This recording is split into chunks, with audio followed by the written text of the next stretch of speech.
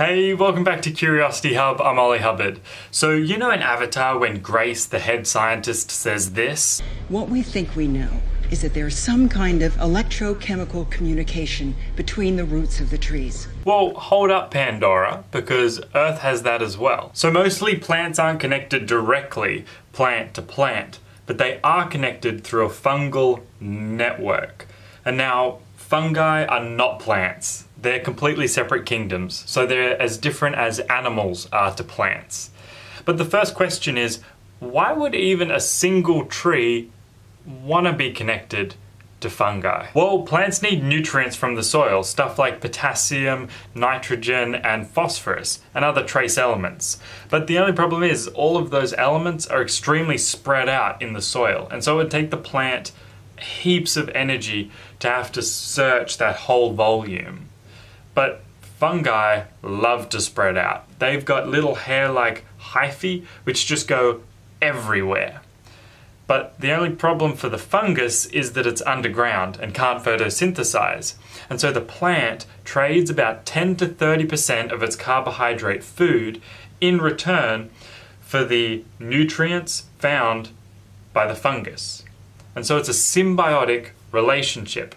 And so we call that mycorrhiza. And that's just from the Greek mykos, meaning fungus, and rhiza, meaning root. And we think about 80 to 90% of plants are in this symbiotic relationship. The second question is, how the heck do the roots and the fungi even connect up? Well, among many ways, there are two main types, and the first is arbuscular mycorrhizal fungi. So that's the one in pink. So here the fungi literally penetrates into the root cells. But the second type is ectomycorrhizal fungi. And that's pretty self-explanatory because ecto comes from the Greek ektos, so it's literally external fungus root. And as you can see in blue, that's exactly what's happening. The fungi grows around the root tip, and we call it the mantle, but then it even grows in around the root cells, and we call those heartignets.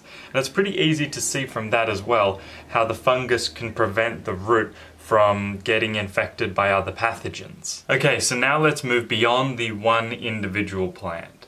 So basically one fungus can be connected to multiple plants, and one plant can be connected to multiple fungi. And so that creates a complex network, and it allows transport from one plant to another through the fungal network. We think that this transport is facilitated by the system wanting to be in equilibrium. So if you imagine that there's a cave, and there's a little plant in the shade of the cave, and then there's another plant over here in full sun. This plant will be high in carbon because it can photosynthesize in the full sun. So it's got a lot, and then the plant over here is really low in carbon. It doesn't have very much. So we call this plant the source and this plant the sink. And then the carbon will move through the fungal network from the source to the sink. And the same thing happens with nitrogen. If you fertilize this plant and it has a ton of nitrogen, and you don't fertilize this plant and it doesn't have very much, the nitrogen will move from the source to the sink. But what if neither plant has much nitrogen? Well, there's a crazy fungi called the Laceria bicolor, and it forms mycorrhizal networks with pines, and it can actually release a deadly toxin into the soil which kills these tiny little springtails, and they'll decompose and release the nitrogen locked up in their bodies to the plants so that they can use it. So sometimes the fungi can take matters into its own hands. But as well as nitrogen and carbon, the fungal network can also be used to transport things like water, nutrients, minerals, even stress chemicals, but also sometimes harmful things like herbicides. An amazing result of all of this was seen by some Swiss researchers who were walking along and saw a group of pine trees. So they were all covered in green needles and looked really nice and healthy. But when they looked inside some of them hadn't grown any new growth rings for over 30 years. But yet these seemingly dead trees were covered in green needles. And it turns out they were being kept on life support by their neighbours. Everything they needed was being pumped to them through the fungal network. But it's actually not just trees or plants of the same species or lineage which are connected through mycorrhizal networks, because the system is far more resilient when each plant is connected to multiple types of fungi and each fungus is connected to multiple types of plants. Because that means if conditions change and one species gets wiped out, then the network as a whole will survive. Although that doesn't mean there isn't just a little bit of favoritism going on. Researchers have found that there's much greater networking, micronutrient transfer, and twice as much carbon transfer between older Douglas firs and trees closely related to them when compared to older Douglas firs and strangers. And we don't really know why. It's a bit of a mystery how they do this. One theory is that it's got to do with the genetic information, which is part of what comes out of the tree's roots. But another theory is that the fungus needs specific enzymes in order to overcome the defensive mechanisms of the tree roots, and that related trees would have similar defense mechanisms and therefore require similar enzymes. So it just uses less energy. The fungus uses less energy to overcome related trees. And so the networking gets the thickest between them.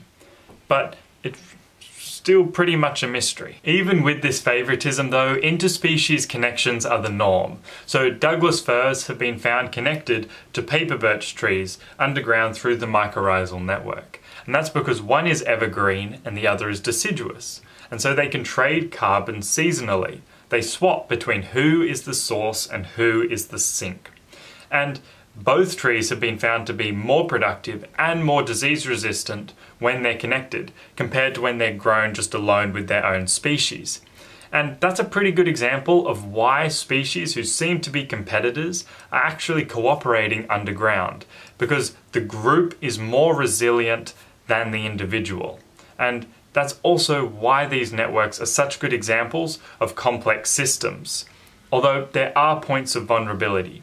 So Susan Simard has found that there are things called mother trees or hub trees, and these are the oldest and largest trees in the network, and because of that they're also the most interconnected and integral members of it. The tree and fungal network is often compared to a similar complex system, the internet. And so you could think of the mother trees like web servers. You could still take a few out, but things will start to fall apart pretty quickly, or at least a lot faster than if you were just removing end users. So the next time you see Avatar, just know that the interconnected forest is actually a real thing. Although on Pandora, it's on a planet-wide scale, so it's just a little bit bigger. But I think they actually took this into account, because that would mean that the fungal network would have to be a lot bigger. And mushrooms are just the fruiting bodies of underground fungi. And I mean, check out the size of these mushrooms.